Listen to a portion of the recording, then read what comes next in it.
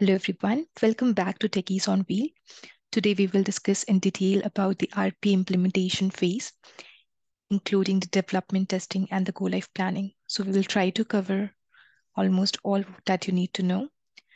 We will cover who all are involved in the implementation phase, how the implementation process works, what all documents are involved in the entire process, and what needs to be done before we are ready for the next stage. So let's get started. First, talking about who all are involved in the implementation phase, the very crucial role the one who plays is the developer. Developer are involved in the development of the bot basis the approved PDD and the solution design document. PDD, I'm referring to the process design document, which is approved before the initiation of implementation phase. Once the bot is developed, developers does the unit testing of the modules which is developed by the developer. And while doing that unit testing, whatever defects comes in picture, or while doing the UAT testing, whatever defects comes in, developers fixes it and move it back for testing. This goes in cycle until unless the entire bot developed is robust and is working as expected and drafted while in the designing phase. Once the entire code is developed, bot is ready. In parallel, developer also works on documentation. The documentation involves for installation, configuration, or the bot run guide, which is going to be used in future or while transitioning from developer to the support team. So all these documents runs in parallel while the developer builds or work or encounters any of the scenarios which he or she thinks that needs to be covered in document that needs to be captured carefully there. And then there is another document which is bot run handover checklist. So this is a kind of checklist which if say your bot is going to run in an attended mode or even in unattended mode, what needs to be done as a prerequisite or configuration, what needs to be done for the bot run to happen as expected. So all these things needs to be documented carefully. The next role played with solution architect. While the developer develops the code, solution architect review those code so that they ensure that the code developed or written or designed is working as expected and is following the industry best practices. There are a lot of benefits which comes up with the code review, and while ensuring that the developer is following industry best practices, that it helps in easy handover from one developer to another developer, or while even if we are transferring the bot to the support team. This is really helpful. We'll talk in detail about different video onto the code review. But apart from code review, solution architect also helps the developer with the bot documentation. While reviewing those documentation, if anything is missing that needs to be captured, solution architect reviews and share the feedback with developer. The other one is the infra readiness and deployment plan. So while the developers are working on the code and making sure that bot is performing as expected, it's the responsibility of a solution architect to ensure that the infra, which is UAT or say prod or pre-prod infra, is ready. And what's the deployment plan? What needs to be done once the coding is complete or the development phase is completed. In some organizations, it's done by developer itself, but ideally, we should not overload developer with all these extra work, and the sole responsibility should ideally lie with focusing on developing the robust and good quality code. And that's where this role gets transferred to solution architect, but it again depends organization to organization. And then the other activity, which again, it again depends organization to organization, but ideally should be kitty off solution architect to get the necessary migration approvals, be it be raising the snow ticket or the CR or working onto the accesses or getting the configurations done in the production environment. Say there is a server in some organization, it needs to go through a proper ticketing. There needs to be a ticket raised before we migrate the bot from one system or one server to the another server, say development server to UAT server or UAT to pre-prod or prod server. So this should ideally be taken care of by solution architect. Sometimes it's being done with collaboration with BA or the PM.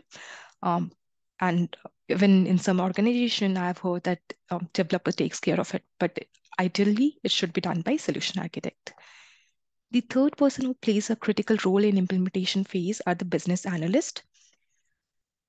While the developer develops the code and does a unit testing and confirms that, okay, the code is ready, in an ideal scenario, and again, following the best practices, business analysts should actually review the bot run and should do internal testing before actually going into the UAT testing with the client.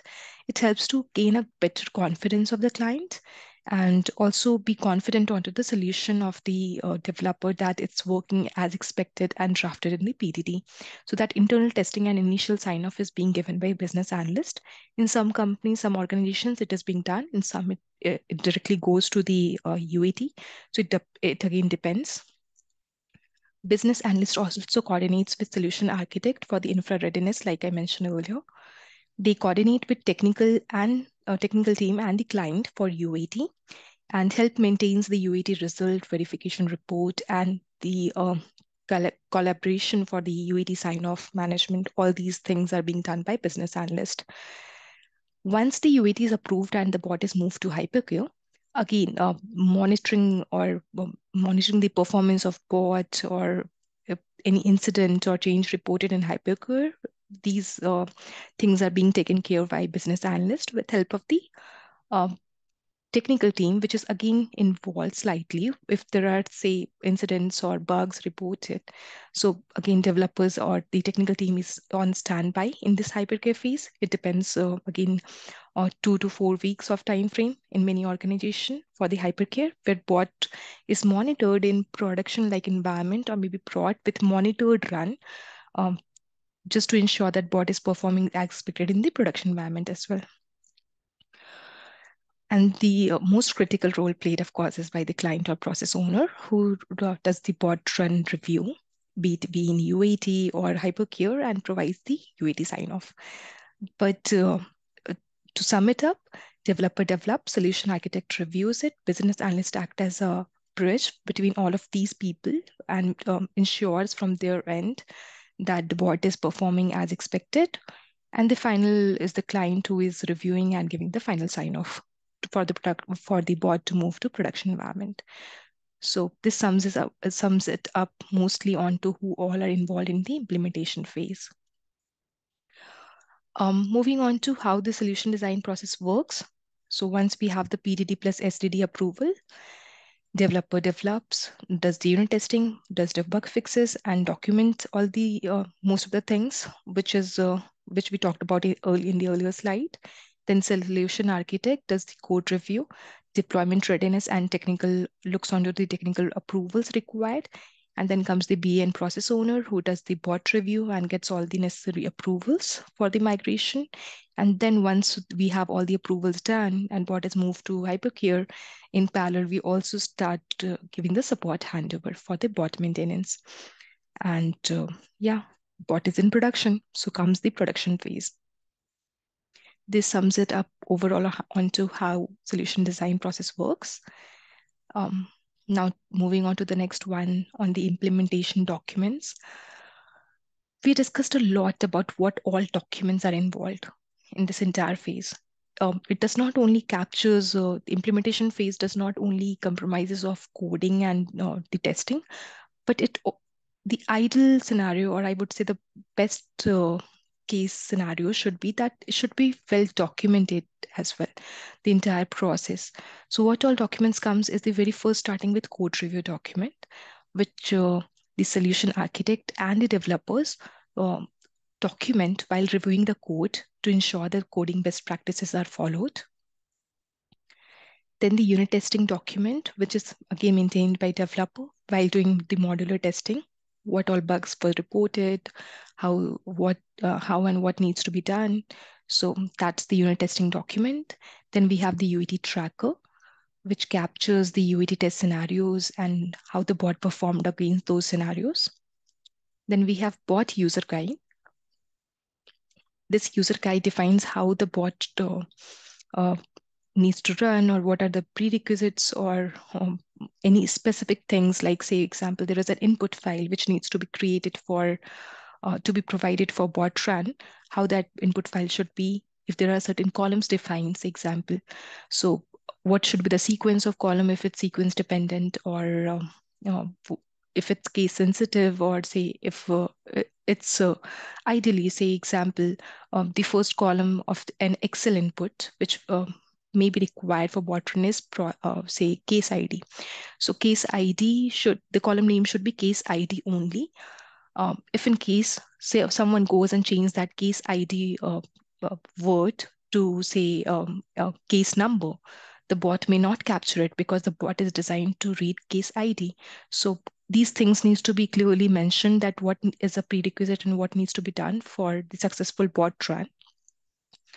Then we have release notes, which says that what fixes, if there are, say, done in the bot, what ideally depends on to how many releases your bot goes through and what needs to be documented for each releases goes here. And then if there are any additional supporting documents, say any specific to your organization, which needs to be maintained for handover between one team to another team, or say with the client, or any other documents or supporting documents created, these all things needs to be done in the implementation phase. So it's the most important phase, of course, after the process design phase, I would say, or the documentation or the initial discovery phase. And it's quite the most time consuming, I would say, phase of the entire RPA journey is the implementation phase, because it brings the imagination into reality in this phase. So once we are ready for the next stage, before that, we need to ensure that industry coding best practices are followed. And of course, this needs to, this would benefit in the long run for the bot maintenance. Then the UAT and prod infra readiness should be targeted to be completed in while the developer is in development phase, so that we can avoid any delay in the UAT phase, or say the hypercare phases. And the last one is that the bot performance in UAT and hypercare should be thoroughly reviewed, so that none of the scenarios are getting missed, and bot performs as expected in production environment, because there is negligible, I would say, there should be negligible errors in production to avoid any impact, because any issues or any bugs in production, if it goes, can be a huge impact to the production or the actual client scenario. So this should be avoided at any cost. And of course, once the UAT is done, the testing is done, and hypercare is done, it should be clearly documented and signed off with the client before we run into production. So that's how it sums it up entirely onto the implementation phase. So moving on to the next. In the next video, we will discuss about the production and support phase in detail. What needs to happen in production, even once the bot is moved to production, what needs to be taken care of, and what happens in the support phase while the developers give transition to the support team. So till then, keep learning, keep growing, stay happy and stay healthy. Thank you, everyone.